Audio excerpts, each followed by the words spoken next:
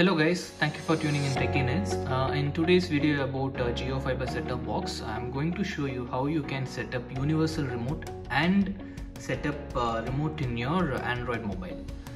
So what is this universal remote? The universal remote is nothing but instead of using two remotes, one for TV and one for JIO setup box, you can use a single remote where you can control TV volume and all the JIO setup box features using a single JIO remote.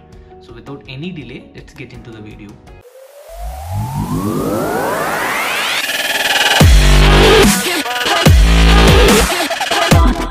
So setting up a universal remote is a very easier process.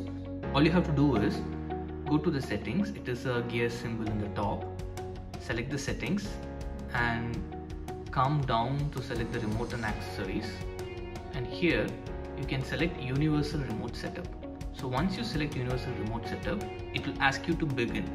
To check whether your TV is supportable for universal remote, you can go to the more info and check it. Here I am clicking begin. So as soon as I begin, the device automatically detects your TV and matches the device database and also configure your remotes. If your TV is compatible and if the universal remote setup is completed successfully, you will be seeing the following screen saying congratulations, and it says it works. In case if your TV is not compatible, you won't be able to configure this universal remote. So to check if it works or not, you can check your volume button. So now I am selecting volume button. So this is my TV volume, this is not JIO setup box volume. So we have successfully configured universal remote for our TV and JIO setup box.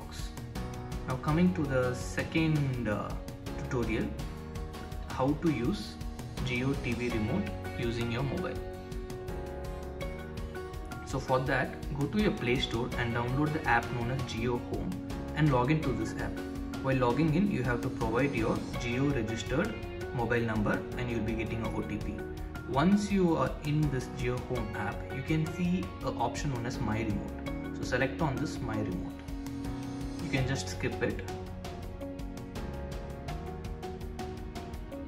Now you have to set up your mobile remote with your JIO setup box. You can click on next, and this requires your Bluetooth to be turned on. So you can select allow, because the remote with JIO setup box will work in Bluetooth, and it will start searching the JIO setup box available in your home. So I'm gonna select the first one.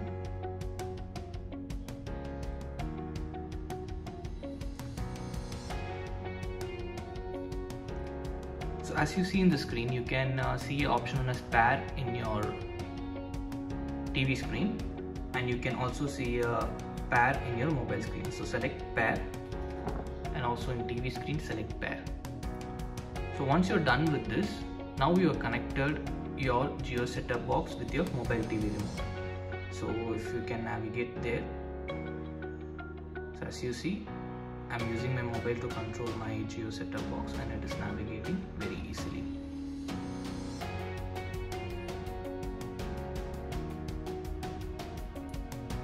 I hope this video would have helped you. Please do subscribe my channel. Until I meet you in the next video, it's bye from Techie Nerds. Thank you.